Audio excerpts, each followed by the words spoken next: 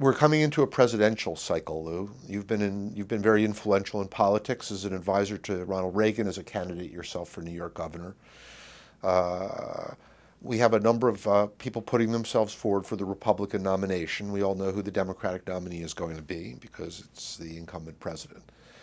Most of the candidates are now converging on New Hampshire for a debate.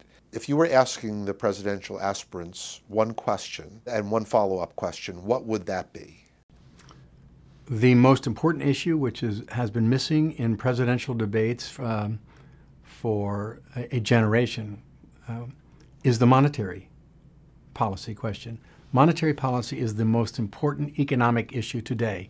It's more important than the debt ceiling. It's more important even than the deficit, because the answer to the monetary policy question will have the effect of either controlling or intensifying the budget deficit. It's more important than regulation because it's the key to long-term savings, long-term investment, and long-term economic growth and full employment.